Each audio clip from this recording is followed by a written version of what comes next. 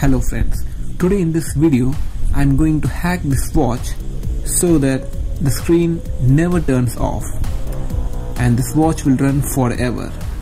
So basically these type of watches, the screen turns off after a few seconds, and when we make some interrupt by touching the screen or pressing the home key, the watch will turn on again.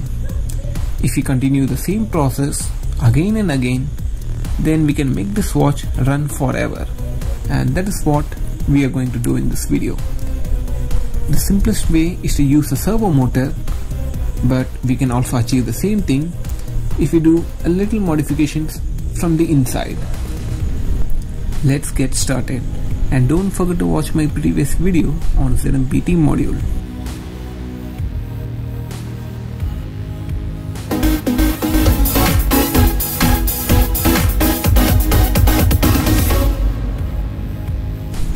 So this is the watch which I am going to hack.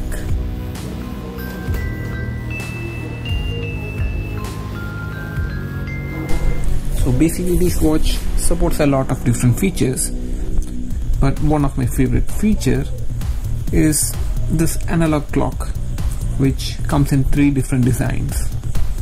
In Android phones we have certain options which will prevent the screen from entering sleep mode, but unfortunately this watch doesn't support that feature, and the screen can stay alive a maximum of 55 seconds.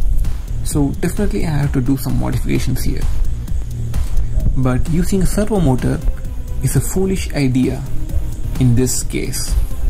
So today we will open this watch and see what we can do from inside. In order to free the motherboard, I removed all the connectors which belongs to the camera and display, and I'm very happy to see that each copper dot comes with its description.